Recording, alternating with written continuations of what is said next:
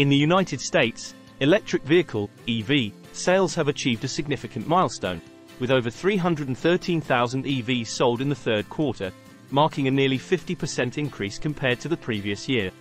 The EV market share has reached 7.9%, its highest level ever. However, the surge in EV sales may not be sufficient to meet the expectations of automakers heavily investing in the EV transformation. Ford's CEO, Jim Farley, emphasized the necessity of cost competitiveness in the EV market. While Ford has a positive outlook on its upcoming Gen 2 and Gen 3 EVs, the company reported that US EV buyers were reluctant to pay premiums over gas or hybrid vehicles, resulting in a significant compression of EV prices and profitability. As a result, Ford temporarily paused $12 billion in EV project investments. GM, too, acknowledges the evolving dynamics in the EV market. CEO Mary Barra mentioned that GM is adjusting its EV production plans to safeguard pricing, accommodate slower near-term demand growth, and implement cost-efficient engineering improvements. GM's decision to postpone the expansion of its EV truck volumes was primarily due to changing EV demand.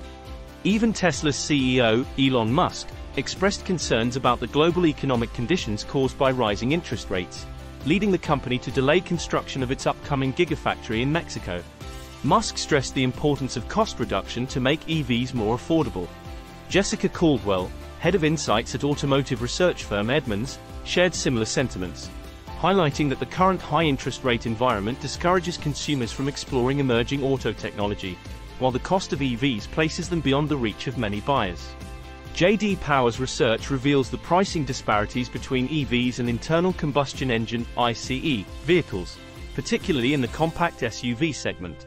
Mass-market compact EV SUVs are priced at around $52,000, compared to approximately $34,000 for equivalent ICE SUVs. Despite these pricing concerns, J.D. Power believes that the critical mass for EVs has already been achieved. The firm projects retail EV sales to reach 3 million by the end of this year and 4 million by the end of Q3 2024. One positive development in this regard is the $7,500 EV tax credit, which can now be used immediately at the point of sale for eligible vehicles.